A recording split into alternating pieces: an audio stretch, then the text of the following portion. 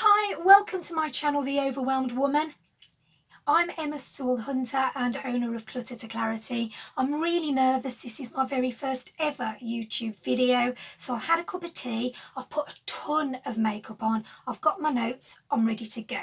But if you can help get this channel up and running by doing your stuff and subscribing to it, liking and sharing the hell out of it, I would be really grateful. Because if you are overwhelmed by life's stuff and you are drowning in emotional or physical clutter, you are not alone, and hopefully my little videos will help and resonate with you.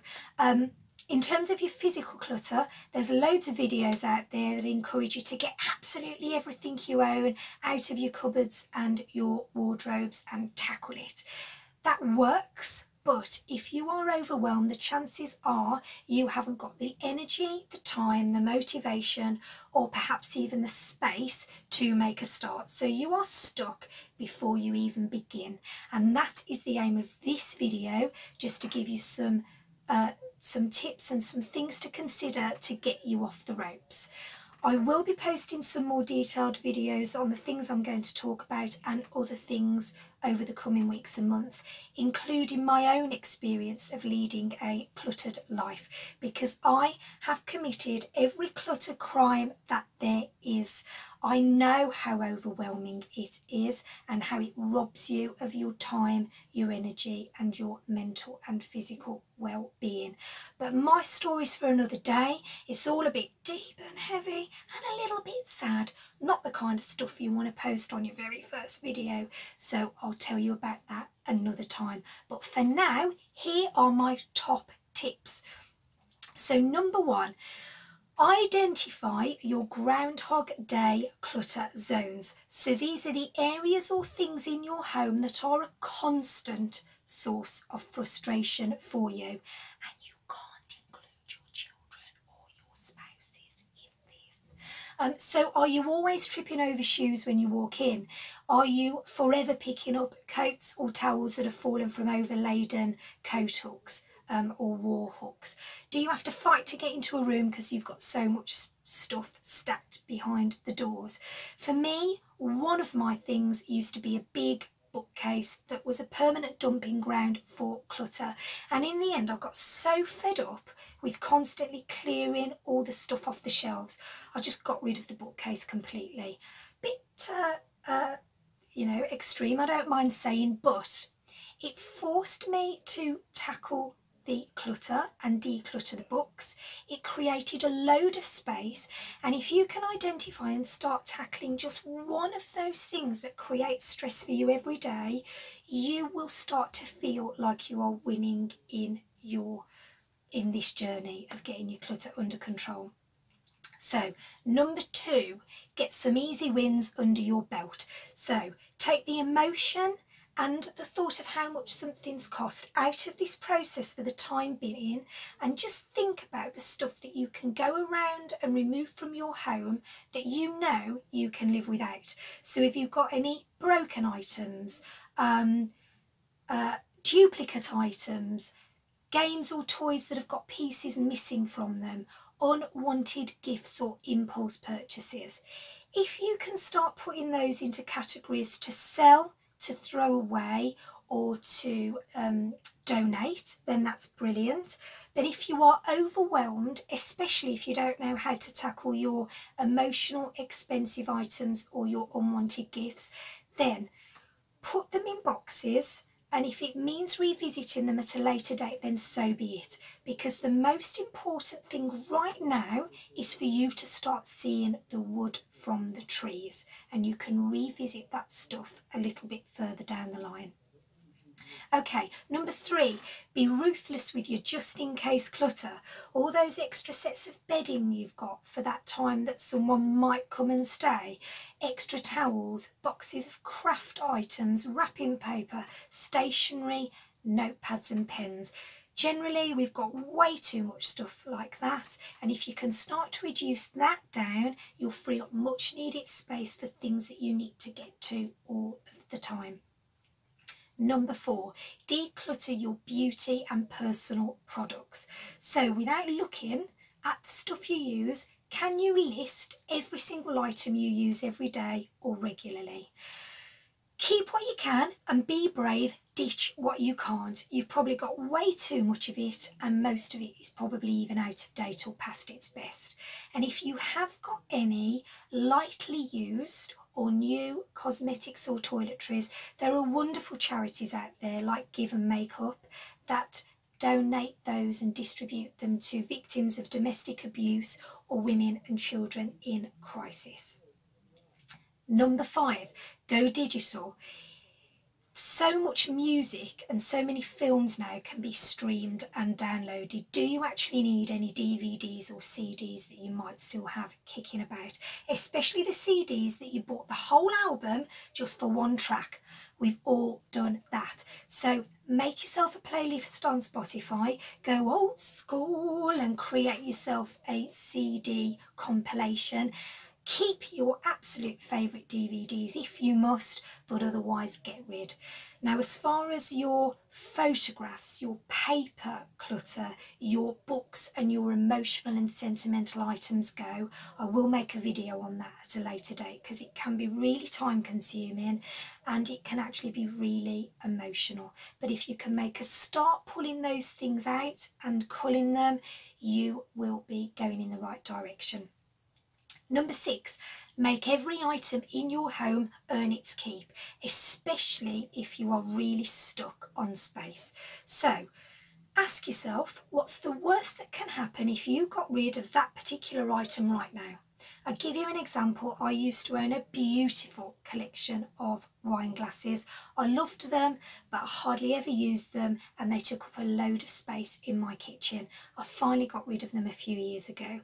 Then, last Christmas, I realised I needed 4 more wine glasses and was really cheesed off because I'd let go of my wine glasses.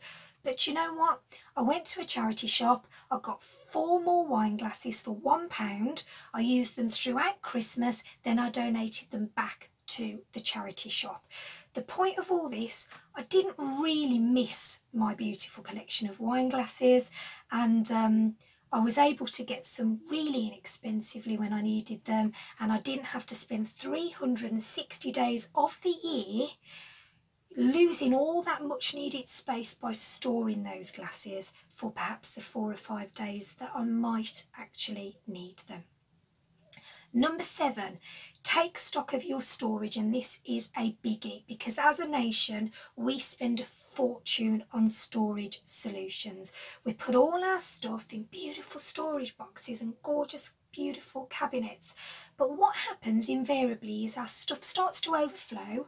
We never tackle it anyway, we just hide it, and then we go out and spend more money on more storage. So unless you live in what I call a Pinterest home, stop using storage as the solution and just tackle the stuff before your storage solutions become part of your cluttered life too. And while I'm on the subject of stuff, clutter is anything that doesn't get used, doesn't have a space, is too big for the space it's in, or is disorganised and untidy. So that is irrelevant of how pretty something is, how expensive it is, or what its sentimental value is. It potentially is still clutter. Number 8, eliminate to accumulate. If you can sell some of your stuff, honestly, do it. I will post a video on this though, because selling your stuff can be really daunting and really time consuming. People make it sound like, yeah, just sell your stuff, but honestly, it can be a real headache. But in 2018, I did sell a load of stuff, including my sentimental and emotional clutter and my beautiful wine glasses, and I made enough money to take my family to Euro Disney for 5 days and stay in an amazing resort. I've never missed the stuff I sold, and instead I've got wonderful memories. But here's the thing, if you are overwhelmed by the sheer amount of stuff that you potentially want to sell, then you might have to make a call to let some of it or all of it go. because if your house resembles a scene from Only Fools and Horses, and you've got clothes piled on the back of every door and boxes to the rafters of stuff you want to sell, that is just going to be counterproductive, and it is going to leave you feeling soul destroyed all the time. So you might need to just let it go. Number 9, be clear about your choices. So there's no grey area here. Do you want the stuff or do you want the space? And that can apply to the little things or the big things. So we recently moved. I own a beautiful Art Deco cabinet, and we decided to give our daughter the bigger of the 3 bedrooms because she will need the space more than we do. I now can't fit my beautiful cabinet into my room. So I need to make a call on what to do with it, because I know that if I try to shoehorn it into any other area within the home, that I am going to lose much needed space, and I'm going to feel like the walls are closing in on me, and that is not conducive to getting your mental and physical well-being under control. So sometimes you just have to make the call on what you want. And number 10, and this is the real big meaningful question, is the clutter you own worth the time and energy that you are wasting on it? So do you want a clutter-free life where your home's really easy and quick to clean and take care of? Do you want more time to spend on yourself? I know, like, who actually does that? Crazy talk. Or more time with your family, or on your hobbies, or even some downtime? Are you actually perhaps even using clutter as a reason to avoid living in the real world? I mean, that's a question for another day, but that's something you might need to ask yourself. Because I'm telling you now, once you start tackling your clutter, life really does open up for you, and you will never look back. So that brings me to the end of this video. It's only taken 42 attempts and a lot of swearing. I'm not even joking, that's true. This rubbish about, yeah, just make a YouTube video, it's really easy. No, it isn't. But I really hope that my tips have helped you. And from one overwhelmed woman, thank you so much for taking the time to watch this video.